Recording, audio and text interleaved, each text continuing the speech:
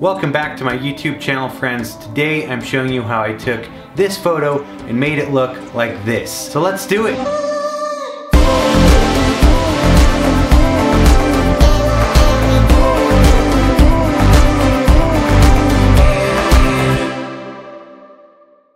Before we get into the Photoshop tutorial today, I just want to say I've been absolutely loving the switch over to PC for all my photo and video edits. These HP machines are absolute beasts. And what I've actually really been loving is this 31-inch Dream Color monitor. The colors are seriously so bright and so vivid. And if you follow me on Instagram, you know that I love to work with colors. And so having an accurate representation of what the colors are gonna look like and how they're gonna translate over to my phone and when I post, it's all really crucial to my creative process and how my art looks.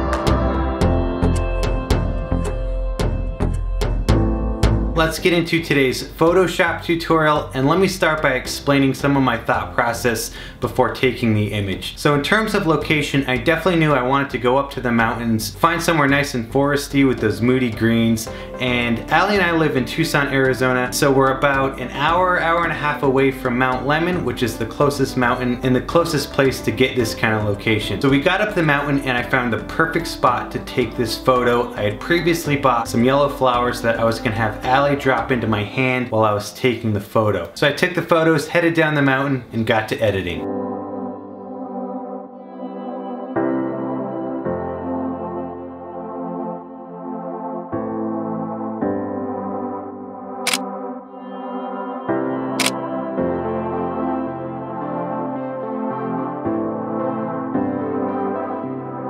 So with all the Lightroom edited photos here in Photoshop, let me explain how I took flowers from different outtakes and put them into the main image I was using. So with this being the main image here and all my outtakes next to it, the very first thing I did was create a new layer here on the main image. And let's go ahead and start with this image here, and we're gonna go to our clone stamp tool. How about we use this flower here? And by hitting Alt and clicking, you can select this part of the image. Go back here to the main image. Let's go ahead and stamp it right here. Again, I'm stamping this onto the new layer, layer 1 here, so that if I go to the select tool, I can move this around and even reshape it, resize it how I want. So I did this a number of times, all on different layers. So let's say I like that flower there. Went ahead, created a new layer. Let's find another outtake here. We're gonna do the same thing. Clone stamp, make sure your clone stamp is set to 0% hardness, 100% opacity. Select this part of the flower, again, Alt click on the outtake, go back to the main image, make sure your layer 2 is selected, and where should we put this little guy? How about we put him right here. Now you can see the edges on this definitely do not work with the background placement. So we're going to go back to our eraser tool and clean up all of those edges. This is a really important step, but it'll really help sell the final product and making these flowers fit naturally into the image. So this process took me probably about 30 to 40 minutes of pulling the different flowers, different little petals into the main image, resizing them, cleaning up the edges. I had probably about, I think, 15 or 16 different layers to where I got it to where I was happy.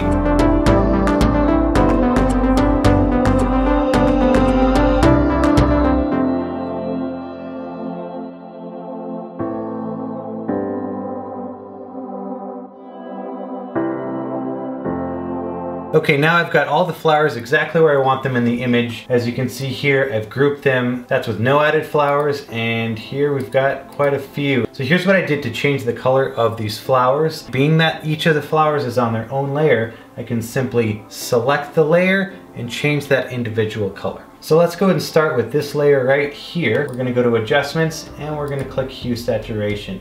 Now the important thing here is that this box is checked on so that any changes I make only affect this layer here. So with the hue saturation adjustment on the layer, I'm going to click down on the master and let's go to yellows, and we're just going to adjust this slider until we like the color that it is. And let's move it over here to a nice red. I actually really like that.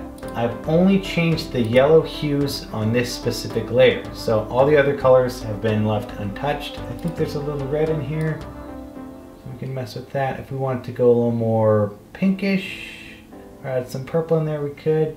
I'm just gonna move it over a little bit, and there you go, look at that. We went from yellow to red. This was honestly a really fun part of this editing process because I can really experiment and get creative with this. So here's what the flowers look like with all of my different color adjustments on. Bam, and just like that, we've got some red flowers in here, purple flowers, blue, green, and of course yellow stayed in there as well. Keeping these flowers on their own layers will really help you make those specific adjustments. You just add the hue saturation adjustment, make sure the little box is checked so it only affects that layer, and get creative with it.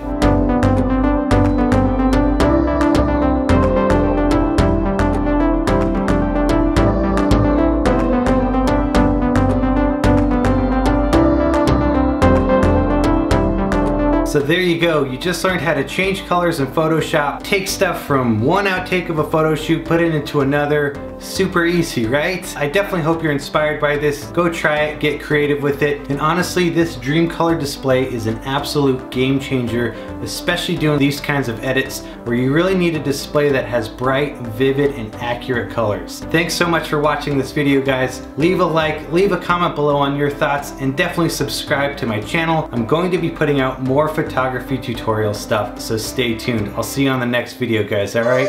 Peace!